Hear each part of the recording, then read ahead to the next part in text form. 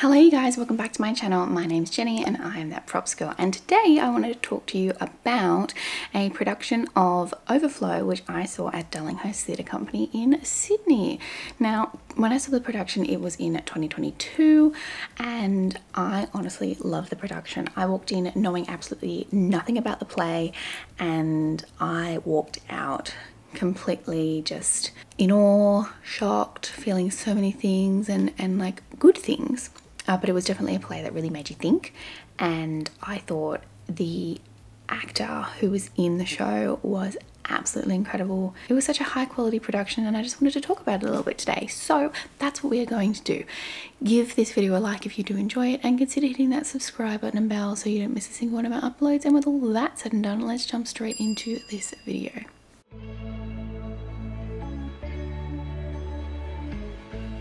Alright, so if you haven't been to Darlinghurst Theatre, the stage itself is quite large. They were really clever and condensed it down. So the actual set itself was raised on a platform or a truck and it had a lip and perimeter around it. Now, when I first walked into the building, I will put up a photo, this is what I saw, and it was really cool because the rest of the stage was blacked out and you just saw this little unit, and basically they made it like a club or pub, definitely a club, like cubicle toilet arrangement. So when you saw it you knew exactly, okay, this is the setting. It looks like cubicle bathroom setup that you would see, so it's clearly a public bathroom. Everything was done with a lot of metal and a lot of cold colours, so the tiles looked black. It's a lot of, as I said, like dark grungy colours, and I think that was very specific. There's a reason why they did that, and I think it was to make it feel cold and to make you feel isolated and all those sorts of things, and to really bring that tone and emotion down. And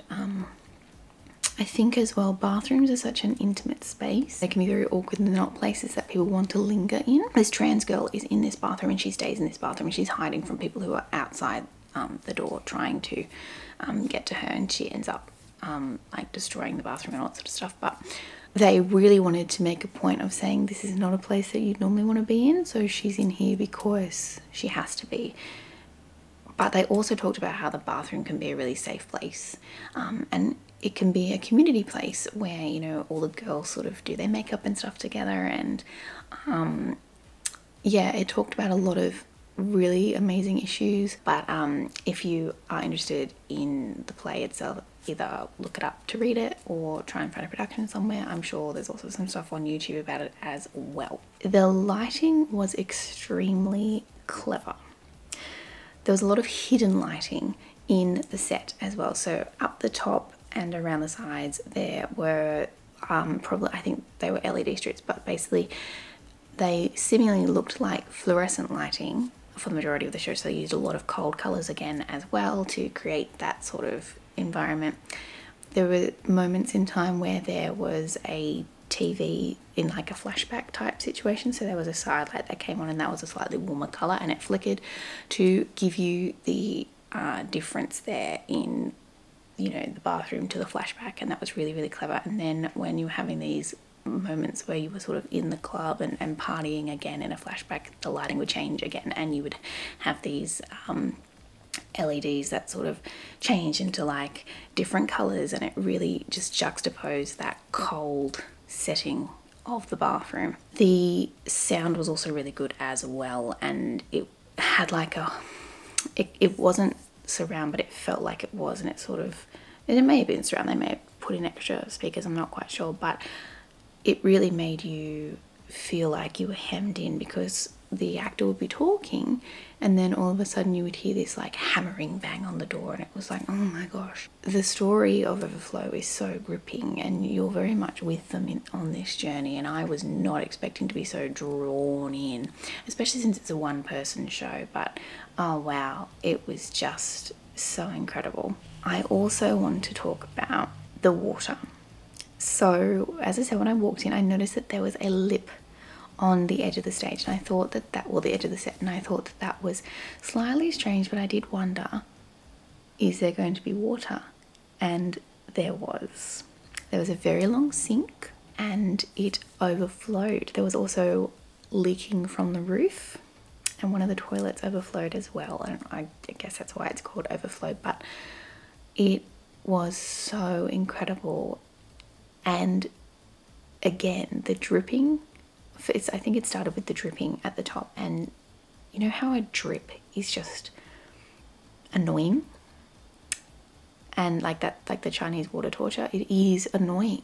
I can't stand dripping taps. I have dripping taps in my bathroom at the moment. It's so frustrating. But it built that tension because there was a time limit on how long she could stay in this bathroom, and it was kind of like counting the seconds.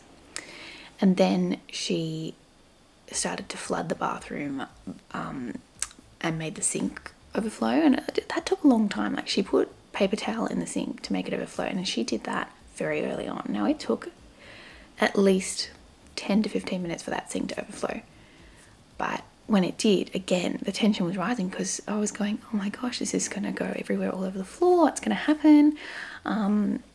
And the same thing when the toilet overflowed. So the use of the water was extremely clever. I've never seen anything like that before. It was extremely cool. And I know this comes down to directing, but like, the actor had to lay in the water. And I feel so sorry, but also so in awe of the props person who would have had to clean up afterwards, because she had a lot of things in her handbag, and there were items, you know, in the bin and all littered through the set that ended up in the water. And it's just one of those things that I go, oh my gosh, some poor props person has first of all put them there and is going to have to pack them all up. And I think that that's one of those things that, you know, people forget about, is we have to reset everything. It's a whole process, and if we're not there, it doesn't get done. So just a plug to props as always.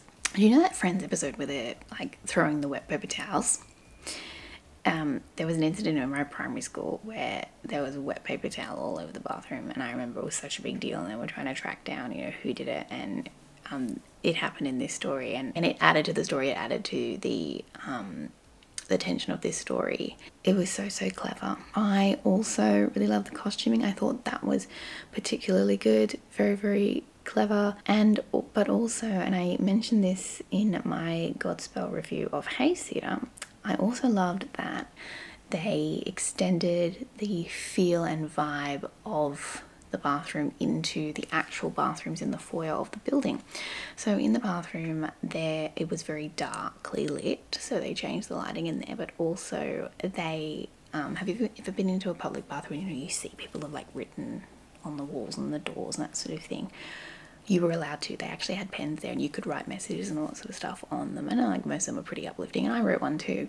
And I thought that that was really cool, and it's really interesting that the feel and vibe of shows is starting to extend more to the foyers now, because theatre is a whole encapsulating experience, and I think that that's a really cool thing to sort of ease the audience into the story, so they're not walking in and being potentially jarred by what they see. On the whole, it was an incredible production, and I absolutely loved it. One of my favourite quotes, and I can't remember it exactly, but it was talking about the glass ceiling and how you can spend so much time, you know, fighting your way through it, and then only to be cut by the glass as you pull yourself through.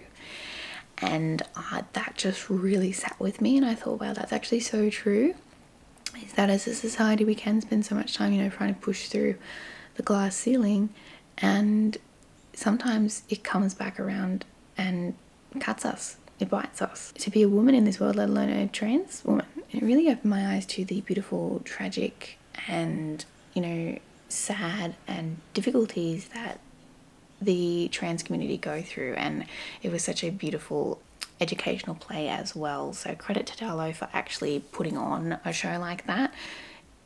But 5 stars, honestly, it was amazing. I love the line, and this is a direct quote, is that club toilets have taught me more about the sisterhood than any book.